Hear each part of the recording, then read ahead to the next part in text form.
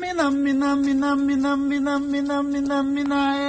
Shetani akija asubuhi mupige na rungu Shetani akija jioni mupige na rungu rungu ya Yesu rungu ya Yesu. Mtazamaji, nimeamua nikupeleke mpaka kule upande wa Twitter kwa sababu trendings ambazo ziko ni Robert Alai, Ringtone Apoko, vita ambayo imeweza kutokea siku ya leo.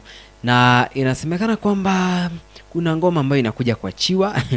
Katika hii picha ambayo unayoiona, huyu anaitwa Moses ambaye ameshare.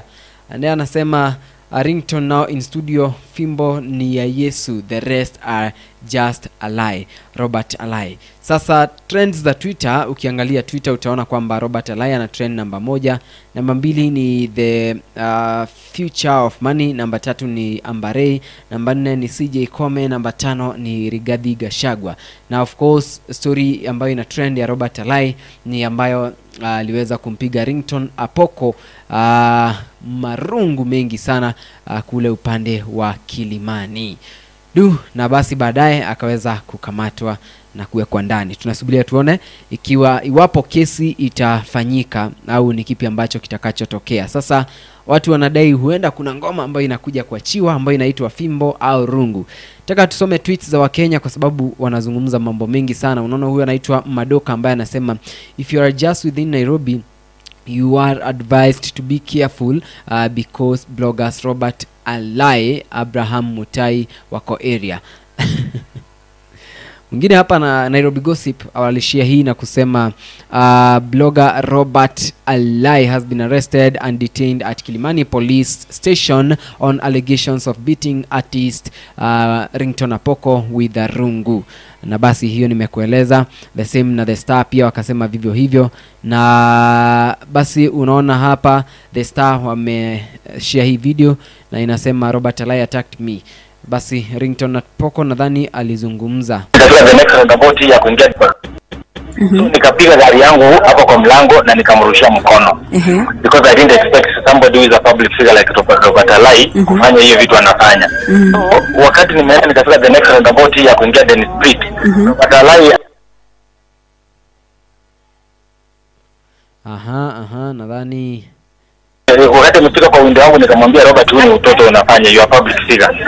Akarudi kwa gari yake akachukua rungu. Wakati amechukua rungu nikapandisha kioo. Siku expect afanye kitu kama hiyo. So akasmash window ya gari yangu mara 3, mara 4 akanigonga kwa mkono, mara 5 akanigonga kwa kichwa. So as we speak I'm in the hospital. Pole sana. What are the doctors saying? Is it like something like just arrived at the hospital? Oh, okay. And also where is he now? Like him? No, the public arrested. He was arrested by the public. Alitaka kutoka na gari, wananchi wakablock barabara, wakaweka mawe, wakafunga barabara yote. Actually walitaka kumlynch, nikakataa. Nikasema mimi nataka tu tufuate sheria. So maaskari wakakuja, then they towed his car to Kilimani police station. Na maaskari wakaingia kwa gari yangu, tukafuata, tumeacha magari hapo Kilimani police station. Then I came because I am having a very bad headache kutoka hii side Maria amenigonga. Na mkono wangu umefura.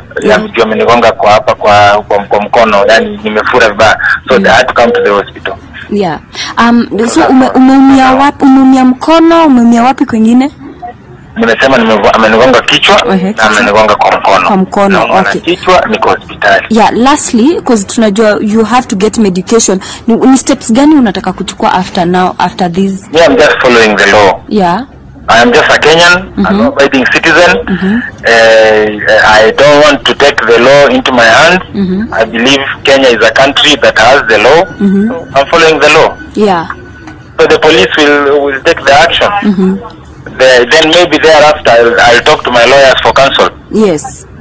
Okay. For now I have to go. Daktari anainsist I have to go. Sawa, thank you so much for na basi ndio hivyo Ringtone alizungumza na hayo ndio aliyofunguka yaliyotokea. Ni noma.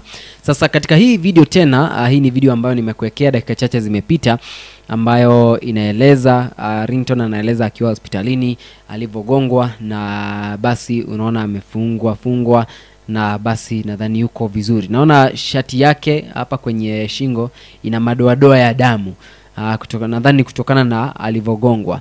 Basi ndio hivyo. Mtazamaji wa Swift Media, unadhani alichokifanya Robert Alai ni kitu kizuri? Jamani, hebu niambieni hapo kwenye sehemu ya comments nijue na tupate kuzungumza nanyi hapa, tuone inakwaje. Nation Africa walikuja na kushare kusema kwamba Robert Alai amekamatwa, na tena ndio hivyo. Mpasho wakasema during his road rage drama a crowd gathered blocked the road and wanted to lanes Alai. Nadhani wananchi walitaka kumpiga vibaya sana, lakini nadhani Ringtone na wanapolisi ambao waliojitokeza wakaweza kuzuia mambo hayo kufanyika, kwa sababu of course yangekuwa sio mambo mazuri sana yakifanyika hivyo, sio? Na basi ndio hivyo. Unaona trends zote ni Robert Alai Ringtone, Robert Alai Ringtone. Mambo yote ambayo yanayo trend kule Twitter ni ambayo yanahusiana na hiyo kesi. Nadhani huyu ni jamaa ambaye ana promote tu video zake. Mwingine hapa anasema Robert Alai wachana na Ringtone. Robert Alai killed it here. Alikuwa anaosha nyasi juu jamani. Okay. Alright. Basi ndio hivyo trending za kule Twitter. Lakini bado nadhani kuna watu ambao hawajaamini ya kwamba ilifanyika hivi. Kuna wale ambao naona wanadai huenda kuna uwezekano mkubwa huenda Robert Alai na Ringtone ni kitu wameandaa kukifanya, labda nyimbo or something. I don't know kwa upande wangu. Lakini ndio hivyo. Huyu naye anaitwa nani huyu? Ati Sports Mole anasema hata hii ndio sticker pack ya Robert Alai. Hii ni rungu gani? Okay. Anasema looks like Robert Alai and Abraham are armed to tooth. Okay. Sijamuelewa huyo maanisha nini. Basi ndio hizo trendings za Twitter, na anaye trend ni Robert Alai na Ringtone Apoko kutokana na kile ambacho kimeweza kutokea siku ya leo. Hii nayo ni picha ambayo inamuonyesha akiwa amegongwa, at looking closely mahali huyu Apoko amegongwa ndio atoe hii damu yote. This is a side show to trend. Angegongwa ingekuwa imepasuka na au kufura. Please Robert Alai na viboko 5 hii ni kutubeba. Nasema hajafura. Hebu jamani niambieni, unadhani amefura Ringtone? Kwa sababu naona huyu anasema angefura au angepasuka. Na hii damu imetoka wapi? Imetoka kwa masikio au I don't know. Willy Paul hapa anasema ati Robert Alai amevalisha ule mama leso. Mwingine hapa okay. Mwingine anasema wengine wakipiga wake zao rungu, Robert Alai alijipin na chairman wa gospel. Mwingine ameshare DP blogger Robert Alai at Kilimani police station for assaulting Ringtone Apoko. Nairobi police boss Agustin Ntumbi says. Nasema huyu Robert Alai anafaa kupelekwa cells za Kamukunji, ndio machokosh wa Muthurwa wa deal na yeye. Okay, mwingine hapa anasema one word for this man, how can you convince your child? Is this the same person Robert Alai amekula cabbage? Okay. Ninasema Ringtone to the press, nilisikia kwa kichwa nikashindwa ni nini kumeharibika, kwani niko nchi nyingine, kumbe ni huyo fisherman anaitwa Robert Alai. Ati alisikia kwa ati Robert Alai at 15 years. Okay. Mwingine anasema kumbe Robert Alai anakuanga sura kiatu hivi. Okay. Maoni yake hayo. Mwingine anasema okay, gospel artist Ringtone Apoko and blogger Robert Alai caught up in a road edge. Unaona story ambazo zina trend ni kama hizo.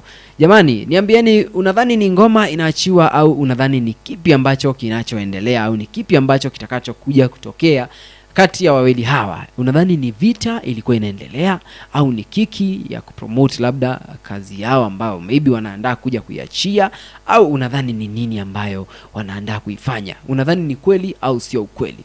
Jamani, hebu niambieni hapo kwenye sehemu ya comments. Iwe topic, imekuwa topic tangu mchana, and thank you so much kwa wale wote ambao wamesubscribe hapa Swift Media. Niambieni, unadhani ni ngoma au ni nini ambayo inaendelea?